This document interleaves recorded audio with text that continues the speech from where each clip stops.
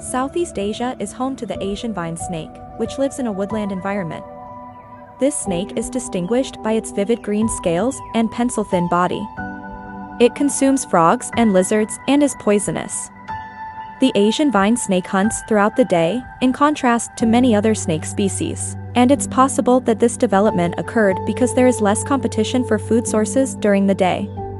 It is believed that Asian vine snakes have made a number of environmental adaptations. It can give birth to up to 12 neonates, also referred to as snakelets. This snake strikes its prey and then chews it to release poison.